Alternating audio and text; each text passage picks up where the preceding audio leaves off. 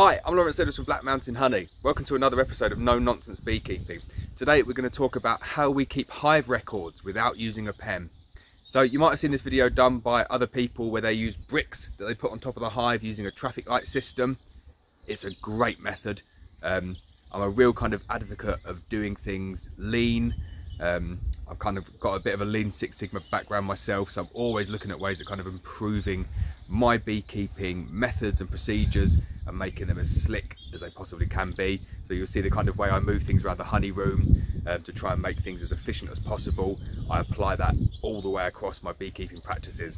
So this is something that I've developed. I know other people have developed very similar ideas, but it's kind of the whole philosophy of lean is very small incremental changes. So it's not a case of rewriting the books completely, reinventing the wheel just for the sake of it. But if you can gain a very small efficiency by not applying that much money to a situation, and you do that over and over again, you ultimately end up at a point where you've got a really good process that's slick and effective. So you'll see from other people's videos they use a brick. So kind of rewind a little bit, what people would use is a pen and paper. That's how most people kind of do their hive inspections, and they'll write down all of the information on there. Now that's a really good habit to get into. You see apps being developed at the moment for that as well. But I find kind of when I'm out in the field, it's difficult and slow to write all of these things down on paper. So I wanted a kind of quick way of identifying a hive status that didn't slow me down during the inspections. So you'll see with the bricks, people paint the side of the bricks and you have a red, a green, an amber, however many sides of the brick that you want, and then the way that they're placed or orientated, whatever colour is up is the status of the beehive.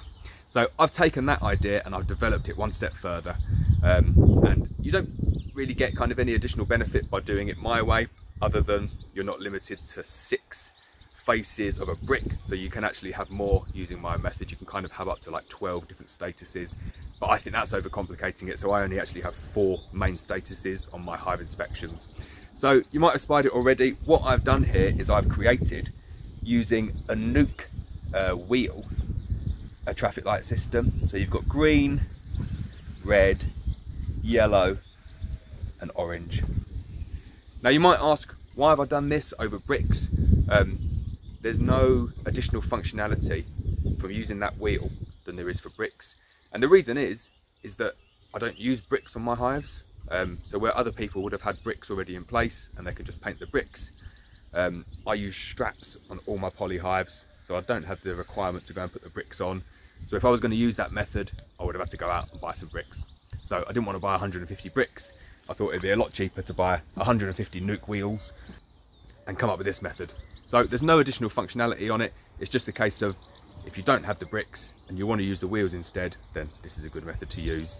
And it also gives you the ability to kind of have more statuses, because it's just however many you can fit around the wheel.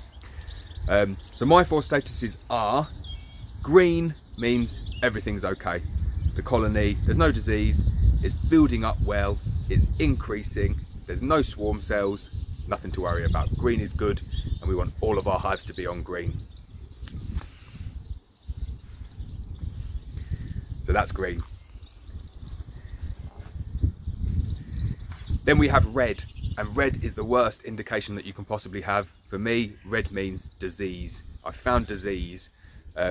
Now, I use red for all the diseases that I could find, whether it's any foul brood. Never had any foul brood, so never needed to use it for that.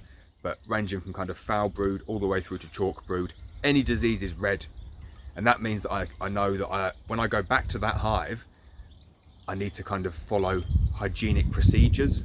And I need to go back and look and see if what I've done has resolved the issue. So for example, if I found some chalk brood, I might requeen, I might clear out the floor, I might improve ventilation. I would have done a kind of a proactive action to remove that disease, and then the next time I go back, I know to be prepared, hygienic, and I'm checking for a change. So red means disease.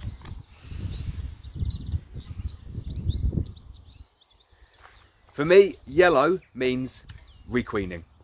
So they kind of tend to be in this stage quite a lot with mine. So if I've added a cell, If they were swarming, and I've done a swarm manipulation, basically any instance where there is no queen. Yeah, so that can be there's no queen, or there is the beginnings of a cell, or there is a virgin running loose within the colony. So all yellow means is don't touch it, and I'll give myself a timer for that. So it kind of, whether it's kind of 2 or 3 weeks, depending on the stage that the cells are in, I give myself that reminder so I know not to go back to that hive, especially during the day, to disturb any mating flights or anything like that. So yellow for me means requeening. So I use orange as a variable status. So when I first designed this, I thought, well, I'll have 12 different statuses, and I'll have one for every single kind of scenario. So I'll have 4 or 5 different swarm colours. I'll have a feeding colour. I'll have all of these different colours. And then I thought, I'm making this too complicated. It needs to be simple. So I've got my 4 main statuses, and orange is a variable status, and I rarely use orange. But what I'll do with orange is that if there's something going on, for example, I'm checking to see whether colonies need feeding, then I'll go and check all of my colonies, and I'll use orange as a feeding status, as a one-off. So I'll kind of go around, I'll check them all, I can put it to orange, and then I can come back later on in the day or the next day and feed them all. So I use it as a bit of a variable one, and I find that's a really, really useful kind of way of dealing with it, as opposed to limiting yourself to the colours. I use orange as a variable status, and I know something needs to be done or something is up, and I'll just keep a note for what that is for that specific day or week or month or whatever it is. So I've got 4 stages, very, very simple. Green means everything's okay. Red, there's something wrong, there's a disease. Yellow means they're requeening, any form of requeening, and orange, something else. And I'll keep that variable status and keep a note of it.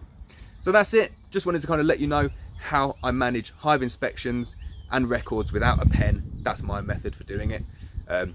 Very, very similar to the bricks. I think the bricks are a great idea. So if you've got bricks and you use bricks to weigh down your hives, you don't need this method. Completely useless to you. It's more work than it's worth. Just paint the bricks. If you don't use bricks and you want a kind of really, really simple, cheap method to do that, then this is a good method for you. A number of my other hives, they use a little 8cm mini nuke wheel. I can get them for about 10p each. So they're a lot cheaper than bricks, and they're really, really quick to use. So that's it. Quick method, quick video, trying to keep the kind of length of the videos down going forward. So I hope you've enjoyed this one. Please subscribe to the channel. Please hit the bell so you get a notification, and I'll see you next time.